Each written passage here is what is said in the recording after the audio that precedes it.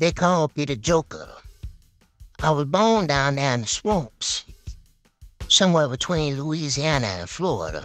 You know, life is different down there. You know, we live by our own code. We got our own law system down there. The rest of the world stays away, and even though I came up rough, I learned that it was a better way out there.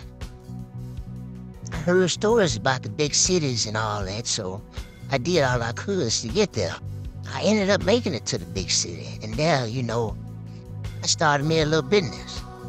All them years of working down there in the swamps, I learned a lot of things. So I messed around, started me a little business, and I was doing good for myself. People respected me. They liked my work ethic and my southern charm, I guess you could say. And before you know it, I was running for mayor.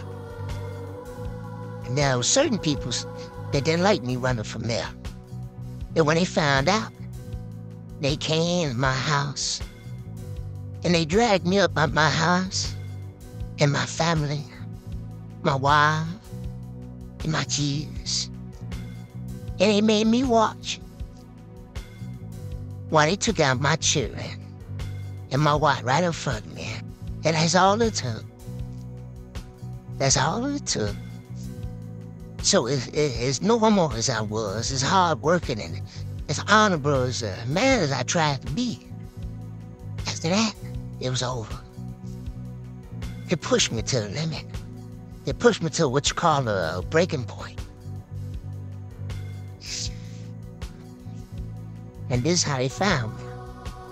Covered in this white makeup, eyes dead.